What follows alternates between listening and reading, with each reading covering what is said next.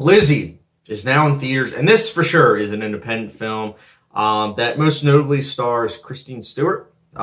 She plays a maid in this film, and this is a film that it's, at its core, it's a murder mystery film, because what happens is this husband and wife get killed, and everyone thinks that the daughter did it, but the question is, did she do it? And more importantly, this maid, from her perspective, as well as Lizzie's perspective, what happened, you know? And that's what the heart of the film is kind of focusing on. Particularly their relationship, the maid and Lizzie's relationship. But this is actually based on a true story. I didn't know that going into this film. I just thought it was like a period piece film that, you know, that old people would be interested in. And I have to say, I was surprised to find that there are a lot of elements in it that, although, sure, they hit those beats of, like, I like to call old people period dramas, there's also a dark underbelly to this film. Like, there is violence in this film, and it is pretty gruesome, I have to say. Like, even though most of it is off screen, the aftermath that is shown, it's like, oh, wow. But this is a film in all the little details. It's a nuanced film. It has some stuff to say, but overall, I didn't get a lot out of it.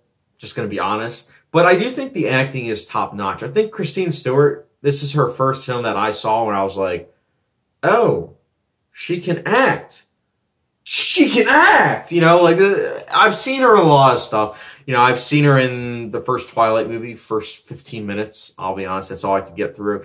Snow White and the Huntsman I saw, her acting was not good in that. Still Alice, she was alright. But this is the first film, Lizzie, where I was actually like, wow, like, she can act.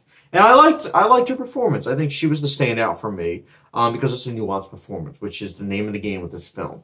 I also liked how this film got better as it went along. Like, I'll be honest, the first half, I really wasn't the biggest fan of. I thought it was way too slow and dull. But the second half really picked up, and I liked that part about it, because it makes the experience more positive, even though as a whole it's a little uneven.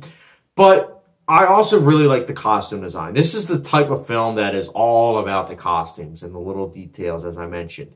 But the costume design is top-notch. Same with the makeup. The score, it's all right. But again, I think the biggest negative, at least the biggest takeaway I got from the film, that if someone were to tell me, what are your thoughts on Lizzie? I would say it's a well-acted film that gets better as it goes along, but that first half just can't make the film as a whole a great film. It really hampers it. And also, again, I think that the messages of this film really aren't that interesting or even worth noting, unfortunately. Other than, again, I can't even spoil it, the messages. But if you have any questions about the messages, you know, ask me in the comment section down below, because, you know, I'll be more than happy to explain why the messages kind of, like, they got to me. I'll be honest. They were there, but I feel as though they kind of got lost in the shuffle. But at the very end, they're like, oh yeah, this is kind of the message. It's like, I just kind of wish it went more. But in the end of the day, Lizzie, it gets a light recommendation from me. I think it's worth watching if you like period dramas and like a little dash of murder in them.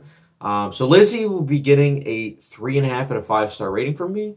Or for those that like a hot sauce grade, Texas Pete hot sauce. Yep. Means, you know, a couple preservatives, but besides that, it still gets the job done and, you know, recommendable. So guys, Lizzie, did you see it? Or have you ever heard of it?